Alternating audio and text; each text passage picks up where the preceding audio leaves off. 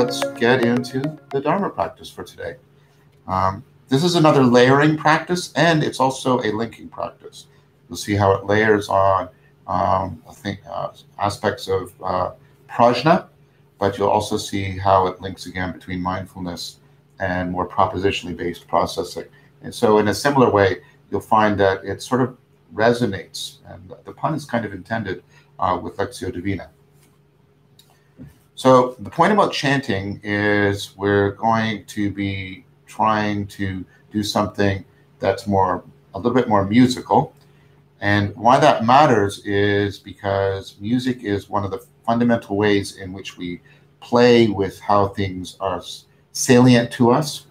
And it's also how we play with the machinery by which we make sense of things, how things are intelligible to us. So it's getting it to the root. And chanting, because it is linguistic, of course, will engage the left hemisphere, but because it's also musical, pattern, open-ended, engages the right hemisphere. It's very conducive, as you can imagine, for increased insight, because insight is about getting a dynamic integration between the left and right hemispheres. Chanting is also important for what Winckelmann calls neuroaxial integration. So this is integration from sort of the higher cortex areas down to the basic areas of the brainstem. Music has that capacity to do that.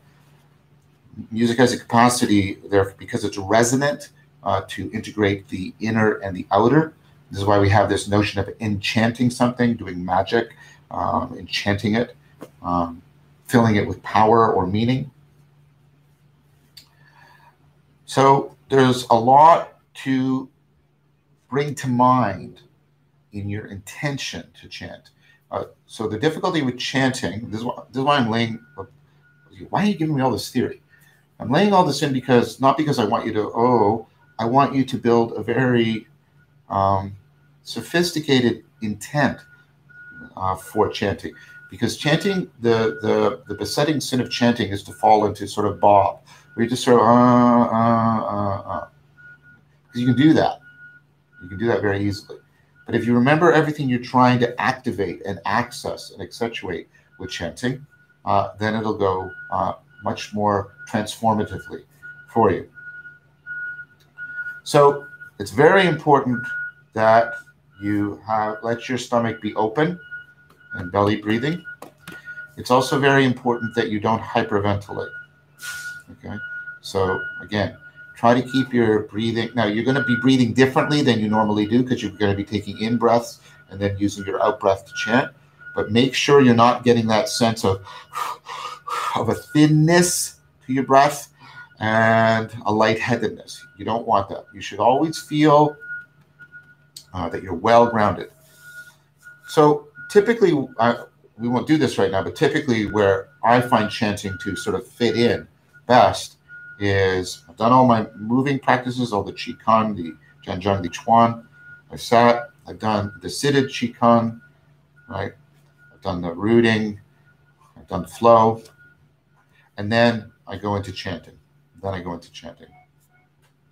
So what you're going to do is you're going to inhale, and then as you exhale, you're going to chant. Now, when you do, in order to emphasize, for me, and I'm just going to introduce something to you. Again, it's an integrative practice, and it's designed to also bridge between the Eastern course that we're on and the Western course we're going to take up with the wisdom of Hypatia. So that's why I've chosen this one. And it's also one that, for me, it resonates with the two symbols that I carry around. So we're going to use, from the Eastern tradition, Om as one aspect of the chant, and from the Western tradition, one, because the oneness of things is sort of the epitome of the Neoplatonic wisdom tradition. Om has to do with the grounding, the emergence, the flowing into existence of things. One has to do, of course, with the oneness of things, Om is chanted lower, so it sounds like this. Om.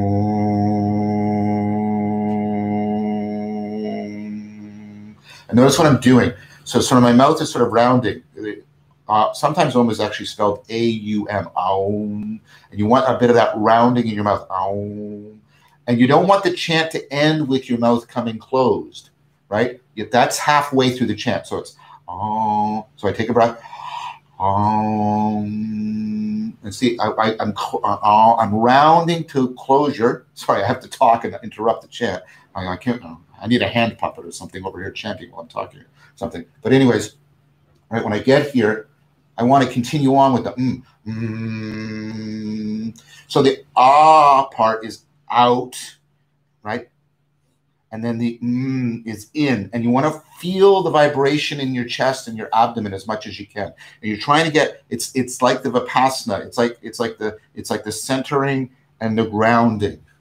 It's very energetic, but it's very much like getting, that's why it's a deeper note. It takes you down into the depths, right? It takes you down, right, to the Tao, where everything emerges from, flows from. Then, in breath, and one is higher because, right, this is supposed to pick up on the, I notice how everything is an enacted image. Everything is, it's symbolic, because this is like the ascent. We're going to learn about the anagage that's central to the Western tradition. And so this one's higher. One. And when I'm pronouncing the N, I try to feel sort of how, I try to feel all at once the oneness of everything and how everything is one. That N is like the pronouncing of everything's determination. See, there's a lot happening. There's a lot happening. So one cycle would look like this. So I inhale.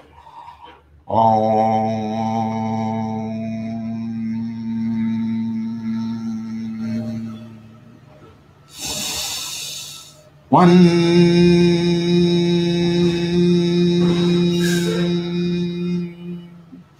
What I tend to notice when I do this is that my Om tends to get deeper also. I mean, like in pitch, as I get further into the practice. And the one gets a little bit higher.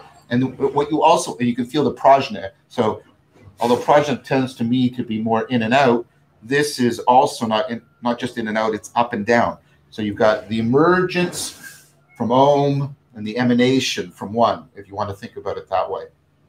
So there's this creative tension. The Greek word is tonos. And so what you're trying to do is you're trying to enact in the chanting, you're trying to enact sort of the fundamental grammar of being. You're trying to enact it symbolically, but it's not just a symbol that refers. You're enacting it. It's a symbol that participates.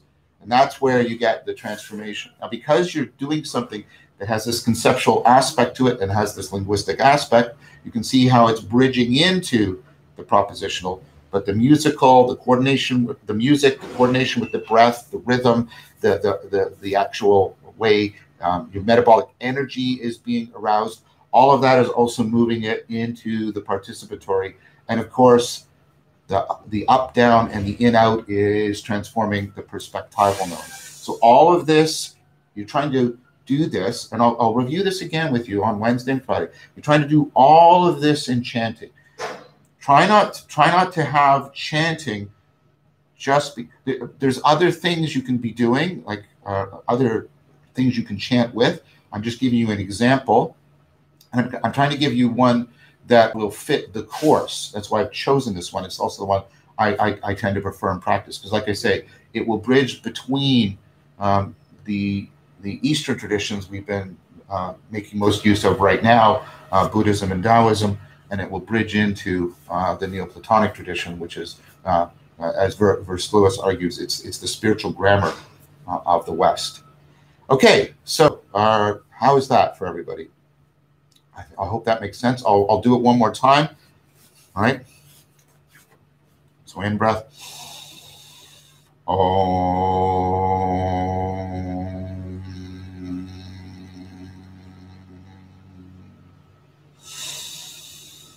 One.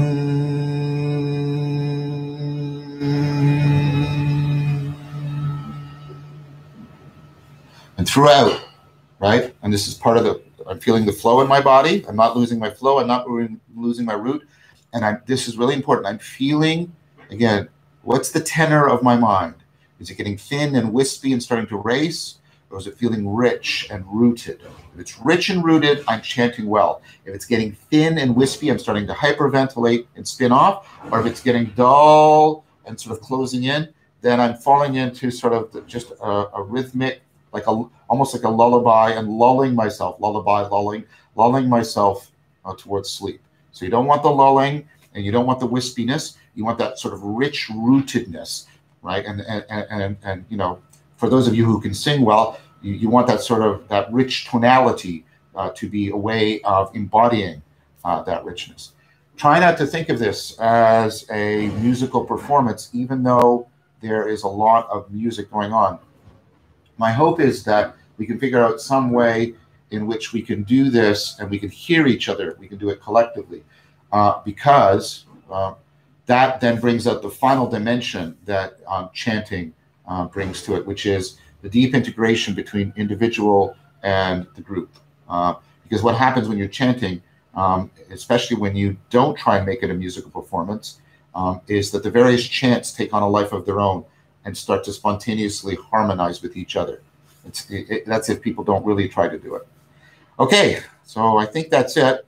So what I recommend we'll do is the following. I recommend what we'll do is the following. I'm going to do the moving Qigong exercise just to act as a bit of a bridge, right? And then do the open and closing motion that I've taught you. Then there'll be silence for a bit, right? As you find your center, find your root, find your flow, find your focus. Then I'm sorry, I'll interrupt, and we'll chant for a bit, and then we'll go into whatever silent practice you want to engage in. Okay? All right. So let's set the timer. Begin.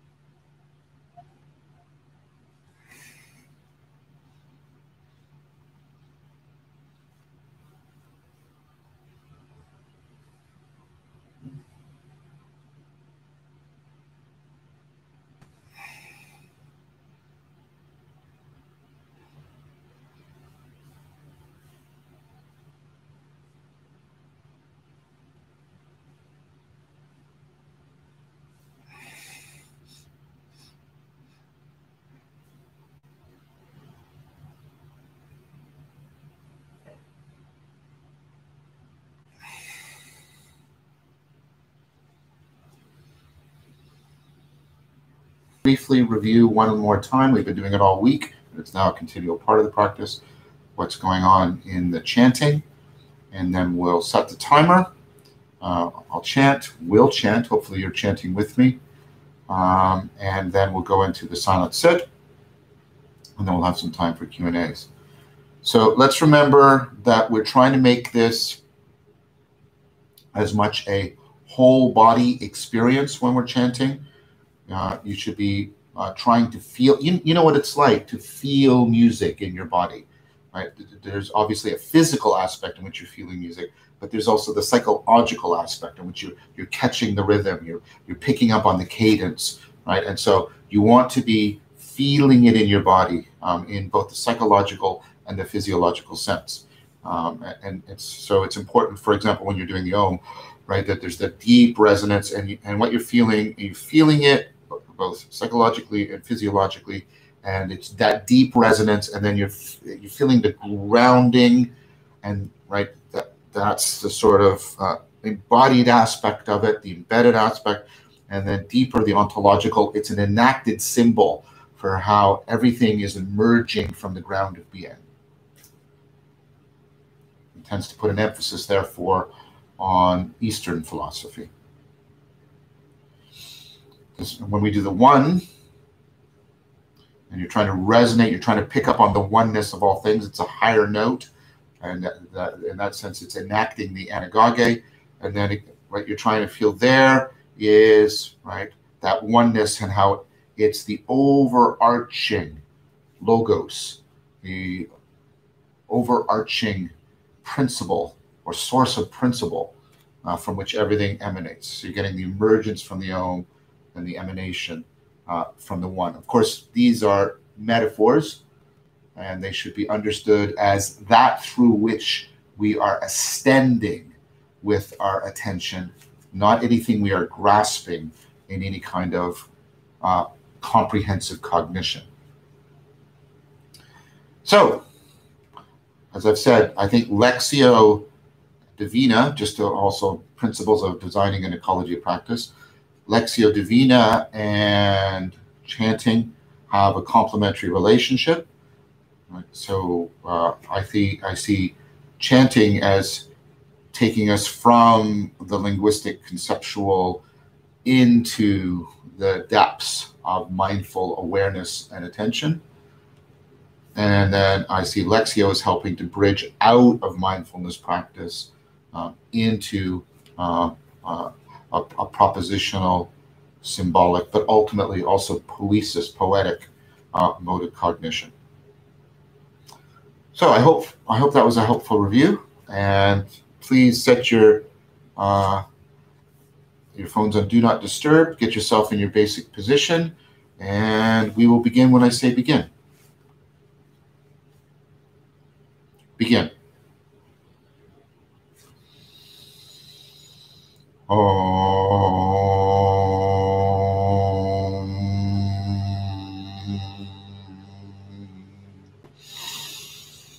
One.